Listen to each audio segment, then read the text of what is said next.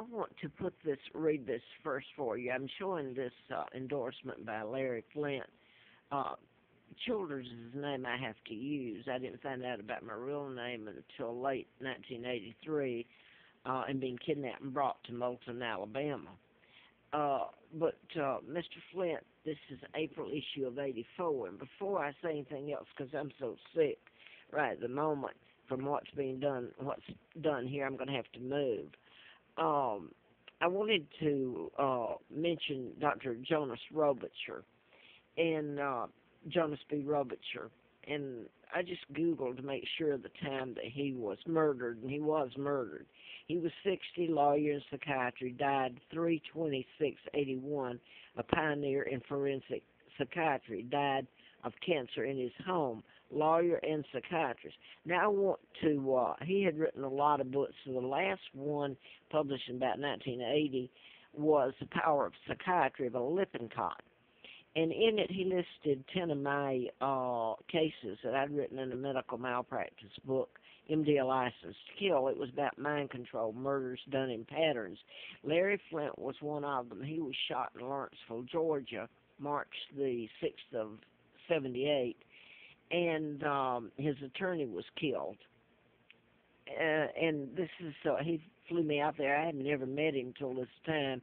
He even said I knew who was responsible for his shooting in Atlanta, and he mentions Larry McDonald, who was congressman doctor, and one of them that had to be in on trying to kill me April Fool's Day of '80. And anyway, that I'm really not feeling good. Some stuff has gone on here, and anyway, I'll have to move somehow. Anyway, what I wanted to say was Jonas Robittscher, when I was writing the book about mind control and programming people to kill and shoot in any, knife, mass program armies, so updated now. But I said this, I'm not going to do this again. I'm really sick. So anyway, Dr. Robittscher was head of law and psychiatry at Emory University. And it's the Tesla files that were stolen back in early 30, or maybe it was pre-30. And it's mind control, and they can cause cancer to be cured or create an illness. And that's what they did with him with cancer. It was murder. It's hard to prove. Now I want to go across the state line back to Huntsville, Alabama, probably about the same time this happened. I didn't Google him. But he was a German, his wife was a German Jew. He was a Jew from New York, and Dr. Robittscher, except Dr. Robitscher's a very decent man. Hyman Miller was a cold-blooded killer, and I could go in on that and name names on that one. But anyway, that's where NASA is, in Redstone Arsenal Command Center there in Huntsville. But he died, and I needed to Google that, but I'm positive I was told he died of brain cancer himself. So I'm going to leave it at that one, but the timeline was about the same there, and they both died of cancer. One was good and one was very evil, the Dr. Hyman Miller. So I want to try to connect it here if I can. Larry Flint was shot March the 6th of 78, and it was a program shooting.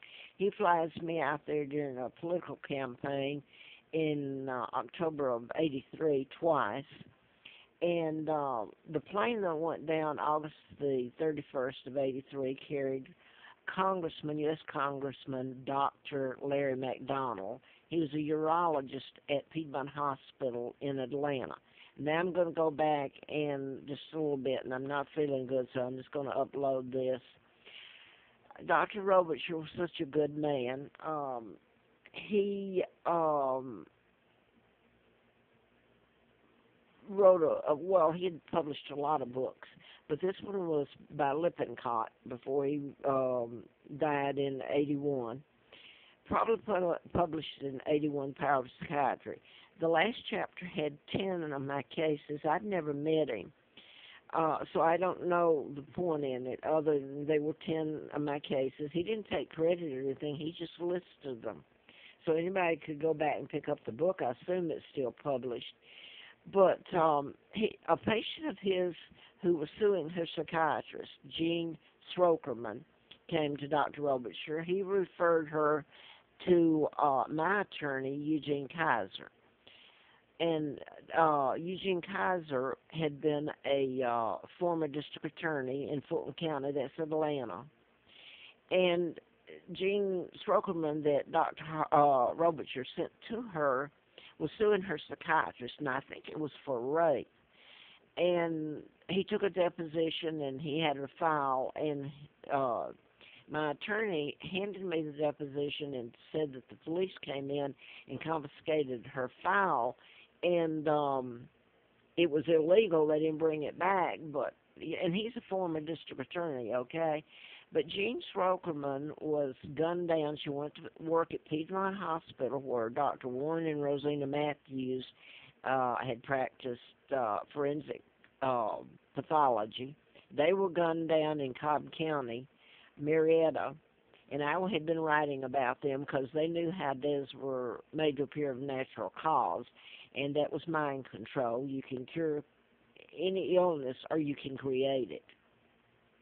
So anyway, back to Jean Strokerman, and that, by the way, well, let me say this so I don't get confused this morning. So early in the morning I haven't slept, I'm so sick.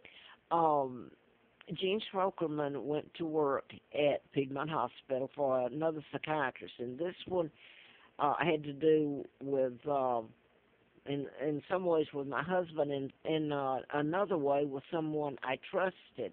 But anyway, I'll let you think for yourself here. He's a psychiatrist, Hardiman at Piedmont Hospital.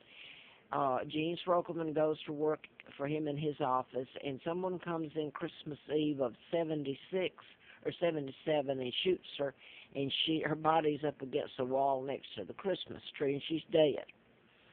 So now then, Warren and Rosina Matthews were the pathologists at Piedmont Hospital. They were shot by a group that were programmed. I knew that.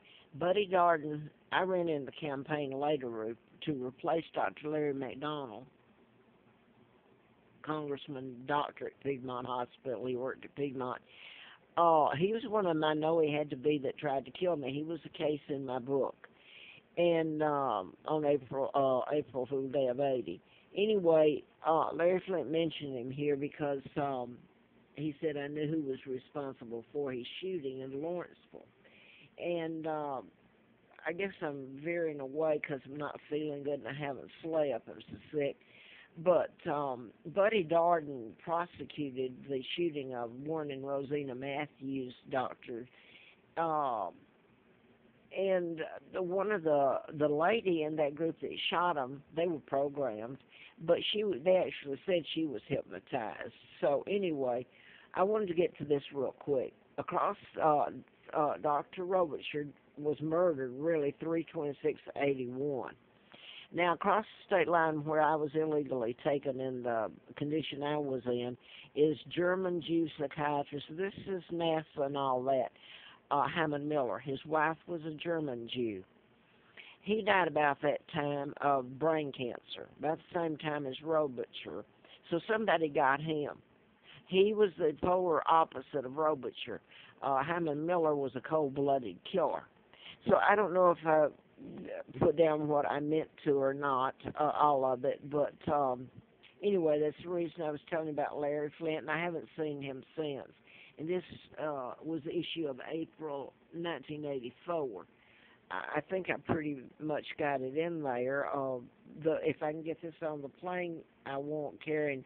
Larry McDonald, Dr. Congressman, was the KAL that went down August 31st of 83, and that's when I was flown out to Flint's and became a candidate, and I had written about him in the book, in medical malpractice book. So I'll go ahead and say this if I can get on it. The plane carrying him veered into Russian airspace, and they shot it down, and that's part of mind control. They can program the pilot. But let me say this. In Juneau, Alaska,